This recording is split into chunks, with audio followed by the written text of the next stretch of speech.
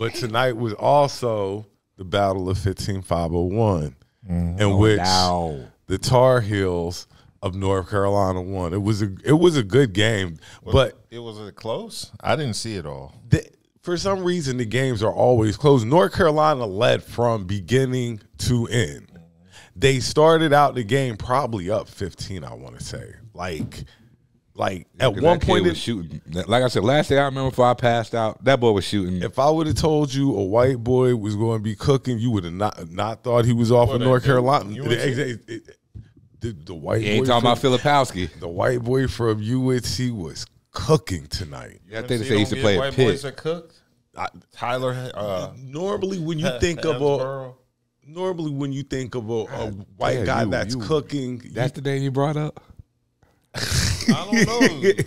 Eric Montross. God, he going even further. Usually, when you think of white boys cooking, I usually think of Duke. I can't remember a white boy that cooked at North Carolina for a while, or from Gonzaga or some shit like that. Like that. So when I think of a white boy cooking, I'm thinking of Duke, North Carolina, the dude from Duke. But it was the dude from North Carolina, and he was cooking. I'm trying to think of white boys that cooked at UNC, and I can't immediately think of any. They're not at the top of the list. Like they've had some white boys that and he about Calabria. There you go. He going like look how far back he went. I gotta think on this. Like Calabria, he was all right cooking. Exactly.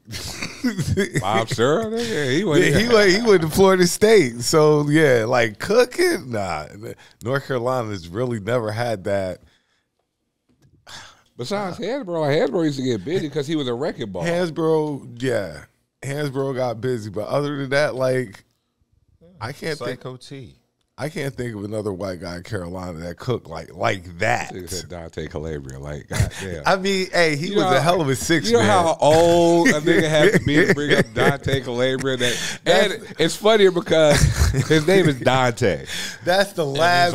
He's a white boy. Like, is he from America? He might be French. I don't know. All I remember was Calabria. He came off the bench and he would cook sometimes. But his name is Dante, so I don't really know how. He would cook every now and then when he came off the bench. That's like what's my boy DiVincenzo? Oh yeah. See, like when you think of Duke, it was plenty of white boys that cooked at Duke. Yeah, like that's you really all you think of, with the exception of Grant and them, Zion, but JJ, Grayson, like.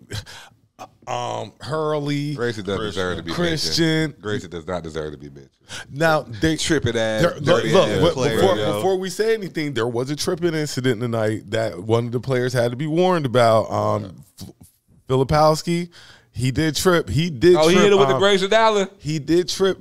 What's my boy Harrison Ingram? He's a baller too. No, that Harrison Barnes has been gone. Harrison Ingram, he's a baller. But there was a tripping incident between those two. The refs didn't call it, but when they showed it on replay, he damn sure tripped that boy.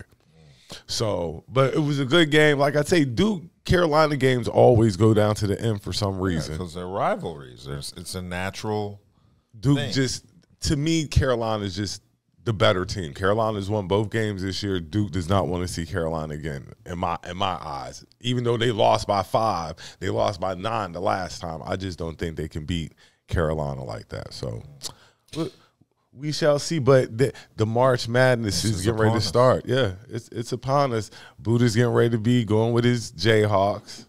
Well, I'm sure y'all will have more to discuss about it next week. Well, will y'all do a show next week? Because the party's in Kinston, so it ain't like... We might do Friday. Friday might work.